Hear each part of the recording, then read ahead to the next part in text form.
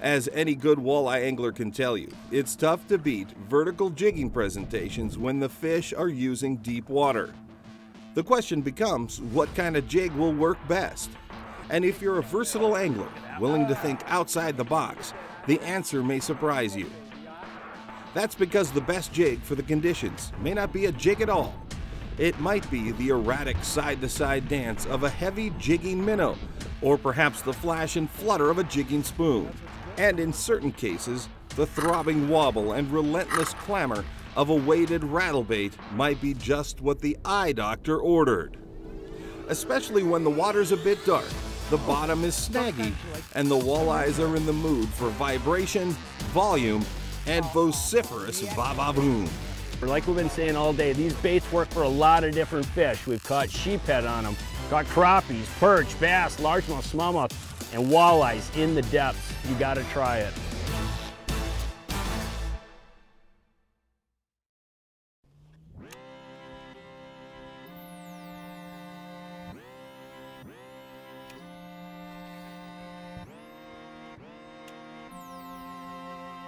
Oh, feels like a walleye. Yeah, that's a good walleye. Oh yeah. Thumping, thumping, thumping. I think it's a pretty good one, DX. It's a nice one. Nice one. All right. Not a giant, just a nice one. Nice enough where you ain't gonna flip her. You I think ain't I might flipping? want a net on her. Okay. That looks like a better one, Al. Yeah, just enough where I might want you to net it. Easy does it. Go. Get him in there. Okay, get him, get him. There you go, okay, there you go. Good, hang on. Be careful there. Watch it, watch it. Okay, take a second. There. Not a giant, but not a bad one. Okay? You know, we've been doing this for a long time with these lipless crankbaits. I've been fishing them for a lot of years and doing quite well on a lot of fish, but we happen to be talking about walleyes today. And generally, over the seasons, usually we were fishing them in shallow water. By shallow water, I'm talking about 12 feet or less. It works great in summer, like this, on a lot of lakes that have cabbage weeds or sparse weeds on top of flats. A lot of times we would flatline troll them over shallow water flat areas. They work tremendous in rivers. And most recently, a lot of anglers, not that many years ago, up on Lake Winnipeg, zeroed in on jigging these lipless crankbaits through the ice and catching humongous walleyes. And it's spread all over the country. Anywhere there's walleyes, guys are doing this with huge success. Well, what we started to do recently, based on a couple rumors that I heard from a few guys, is fish this bait a little bit different than we ever have before, with huge results. I'm going to show you a little bit about how we're fishing this.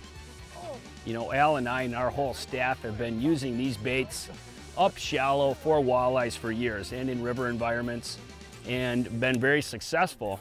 And about 5 years ago, Alex Kessler, a good buddy of ours, was up on Lake Winnipeg, and he got onto a bite where he was fishing anywhere from 10 to 12 foot of water through the ice with a clacking wrap and just hammering big walleyes. And if you think about it, it's very logical. I mean, you got a huge area of shallow water, and he was using these baits vertical in a little hole to suck these fish from the surrounding area, and he just whaled on giant walleyes.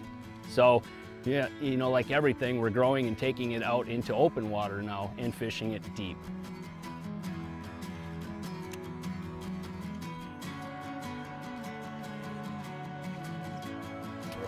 Fishing. Got it? There we go. Better fish. Yep.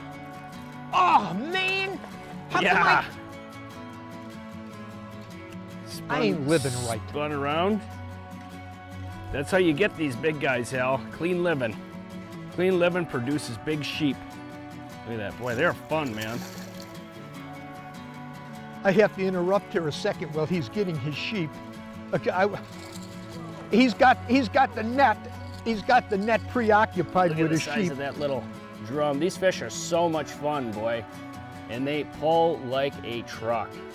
Cool thing about these fish, they like to eat a lot of different lures. Soft baits, hard baits. Today we're getting them on, or this guy on, rattlebaits deep. What we're doing with this bait is really pretty simple. We're fishing it in places and depths that we would normally fish a jig and rap. But we're using it with more success in dark and stained water situations. And what we've done for bass in years in cold water conditions with this bait, a lot of times you're casting it, letting it sink to the bottom, and you're ripping it back like you rip a jig and let it flutter back down. That's what we're doing. But here's the thing that shocked me. I've caught fish so far as deep as about 32 feet doing this. I haven't fished them deeper because I haven't had an opportunity yet. Later in the season when they get down there, they will. But I've had days on this bait that are absolutely astounding. I mean, like when I first got out with that jig and rap and seen what it can do in open water, it was amazing. Now, we're not only casting, like a lot of these structures, Danny is dragging in back of me if I'm seeing fish. Sometimes we're catching fish in 22 to 26, and I'm throwing up to about 12, 13 feet of water, casting and fishing it back, and we're actually getting fish in both areas. But it takes a big rip. I mean, you let it sink, and that's the thing that shocked me. It goes so deep, so fast. I don't know what the parameters are, how deep I could fish this thing. And of what I'm seeing so far, like I said, I was into the low 30s with great results. And sometimes you like that. That ain't a big one, but it's not a bad one. We'll see what I got here. What do I got here? Drum. Drum! Yeah. Oh, I finally had my sheep and I dumped them. We're in a sheep hole. But you could cast it and you could pull it. And what I mean by pull it, you cast it and rip it back like you do a jig. The key is ripping it. And you'll hear that thing, the bait's got so many BBs in it. It is so loud, it goes, and you could feel it on the top of the cast. You could feel it working. You use it wherever you would use a bottom bouncer and a spinner, a Lindy rig and a night crawler, a flatline troller crankbait, any of those types of presentations where you're fishing fish on structure, you do the same thing with this. The exact same thing.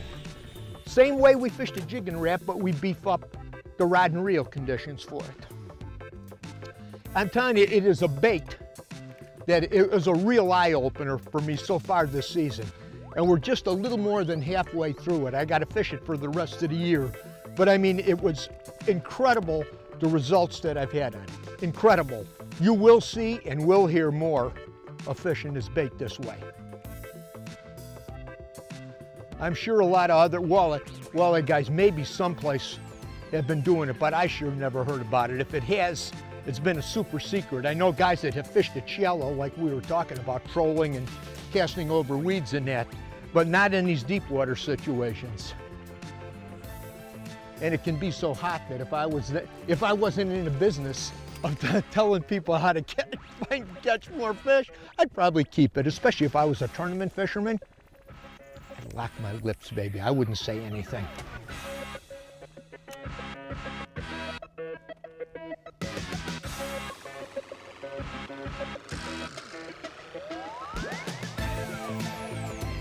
Oop, this one. Got him?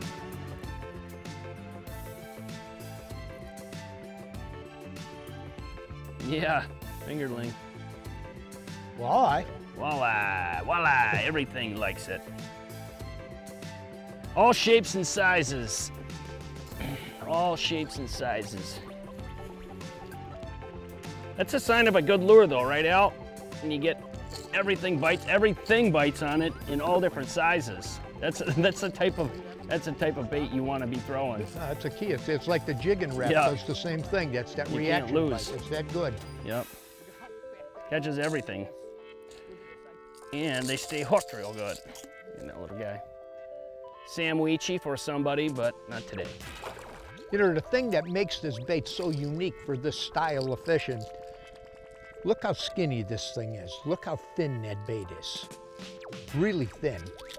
But listen how loud it is. The combination of rattle for this bait and the weight on it, it crashes really fast. It's easy to fish in deep water. Some of the other lipless crankbaits, quite a few of them, you look at them, are much wider. They don't fish the same in this deep water stuff where you can rip that thing and it really drops fast for the reaction bite. This bait has got a lot going for it for these walleyes. It's the best that I've seen of this type so far from what we've been doing in this deeper stuff with these lipless crankbaits. You know, bass guys been doing this for years. Striper fishermen, they do this a lot. But walleye guys, I mean, doing what we're doing, casting, pulling, dragging, and fishing this bait down in deep water like you'd fish a jig. There's one. You got, oh, good one. He's got a good one. Like he was saying, boy, you can fish this thing from the shallows out to the depths. You know what I mean? You're cleaning that whole break. That's another good fish, man. Yep, it's a good one, all right. You know, you're gonna have to net I know that. Net me, mister. I know that. I'm just the kind of guy that can do that, too. The one I just seen. Ooh. Yeah. That's the kind we come out here for, Bubba. I can tell that head shake. I'm getting excited. Oh, she's not as big as I thought she was. Get her. A little fat one.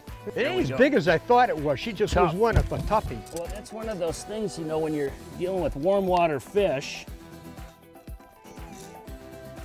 There we go. Boy, he was tough for a little guy. Flip him back. But that brings up an interesting point. You know, it's midsummer and the water temperature is about at its peak. And that tells you a couple different things. That means that the fish's body temperature is at its peak, and that means their metabolism's at its peak. So these fish are aggressive. You know what I mean? Walleyes are predators just like a lot of other fish. They got big teeth and they like to eat. We're just putting, you know, aggressive baits in front of them. Boom. Got him. That's a nice. Yeah, that's a walleye. All right. Got him. That's nice. Yeah, that's a walleye. All right. You can tell that the walleye, not a bad one. Oh yeah. Yeah. Nice. Yeah. There's some in there. You want me to net them? No, I just let them in. I think she's tail hooked pretty good. Oh, come here. That'll work. There's no sense in netting them if I don't have to net them. They like it, I'm telling you. They truly, truly, truly like it. And it is one real fun way to catch fish. You know, anytime you can rip jig with a bait like this. The interesting thing to me is you feel everything from the top of the cast, you know, and as I rip it back, you could feel the whole thing go, and then it glides down like this and goes, you feel that bait work.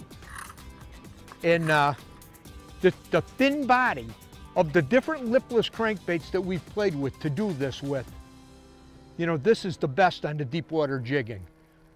We had a single knocker for years. One of the better baits for shallow casting and retrieving for us has been clacking wrap. It's a single knocker bait. And walleyes really liked that when we were up shallow, but it didn't quite rip jig the same. It's a much wider bait, much fatter bait than this.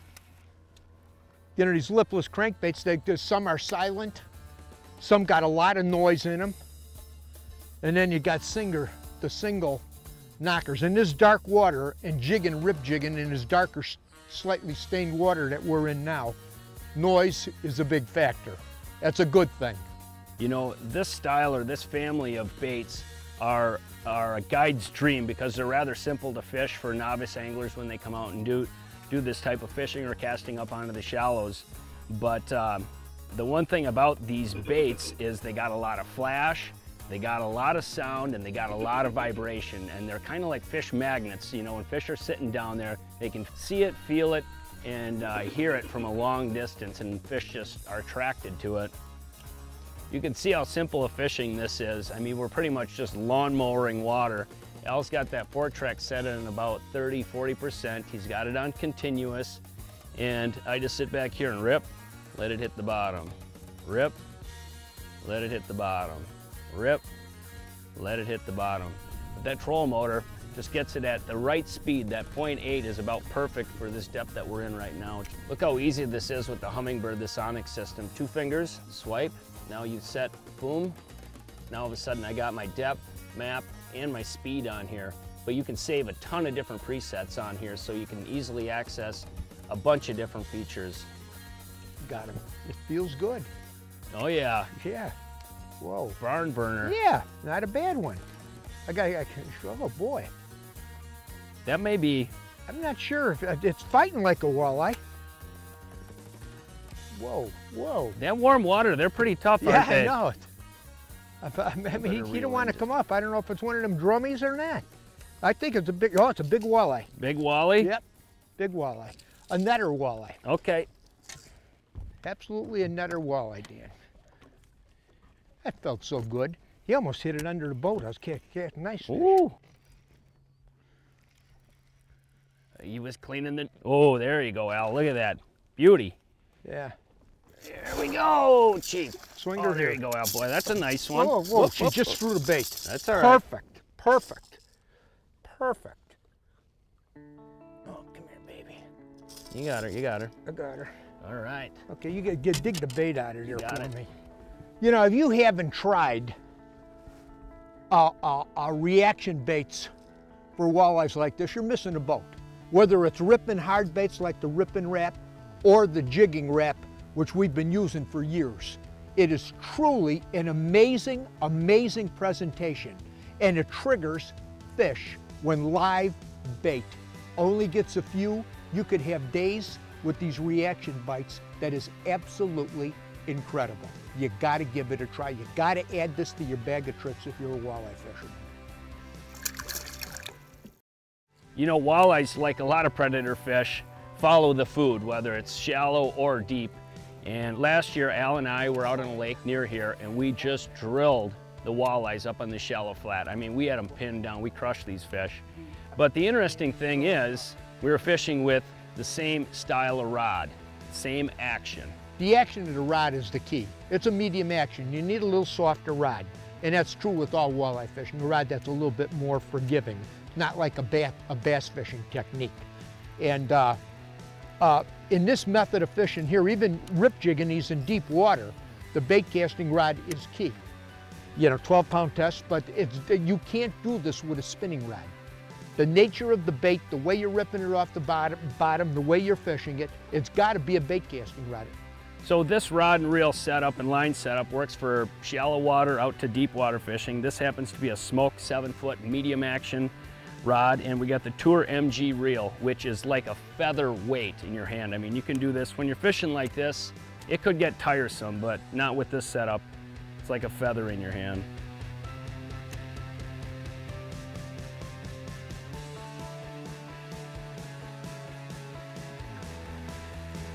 Got him? Better fish. Tell me something. I don't know what it is. It's a fish. Big. That's a big walleye. I guarantee it is. I'm gonna hit Mark. I could tell that. I could tell the way the rod is going. Oh yeah. Look at that. Snaking. Doesn't feel like a pickle, that's for sure. You can tell that head shaking. It's one of them big old walleyes where I got to come back and dip your fish. Yeah. We could have a. She's a whopper stopper, ain't she? Pretty big fish. Boom. Nice fish. Look at that rod. Just, I set the hook and I thought I was snagged on a piece of wood or something. See the color. At least you're not horsing her. I like that. Nice. Whoa. Big walleye. Big Nice walleye, eyeball. Al. Yeah, I see it. Big eyeball. Oh, the hook just popped out. That's the kind we come out here for, Bubba. Get her in here. Get Where's her. I got her, man. There we go. There Look you at go, that man. size of that thing, Al. a That good one. is a brute, boy. Let me get the hooks out of this bad boy. Boy, that fish fought like a world champion.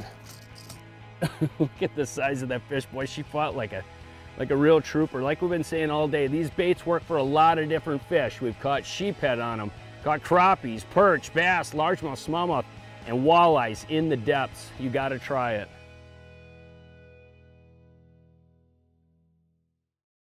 Hey, if you're a regular viewer of The Edge, you know I reference the close with something from God's Word, the Bible. Most people really like it, but there's some that don't. Let me read something to you. This is from Sean. I just watched my last episode of your show. Stop preaching, Al. Bible segments at the end of the show is sickening. I love my fishing, family, fellowship, but I don't believe in God. Most educated people, especially with a science background, don't. I'm also a combat veteran and avid hunter. Before you belittle my opinion, perhaps use that segment to discuss barometric effects, weather conditions, moon phases, and how they contribute to a successful day on the water. Or more tech tips, knots, braid, boat positioning, maintenance, battery, trolling motor, trailer, anything but that silly fantasy that has nothing to do with angling or with one having an edge.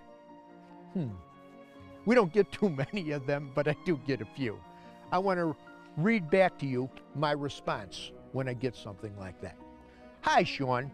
I would never belittle your opinion. I'm a big believer in freedom of expression, even if I don't agree with it. The Edge TV show has been on the air for 10 years now with excellent ratings. Every TV show has its own format. It could be sports, news, entertainment, reality, sitcoms. From day one, The Edge has closed with an inspirational close that reflects my beliefs, my opinions. Have a great fishing season, and thanks for your service. Freedom to express yourself is part of what we both served to maintain. God bless, Al Lindner. Anybody asks you, or you want to know why I close the way I do, I just answered it. Hey, from all of us here at The Edge, you have a good, safe fishing season. We'll see you on the water. Hey, I want to take a moment to thank you for watching. And if you really like what you see, we got a whole lot more. So check us out at any one of these online outlets.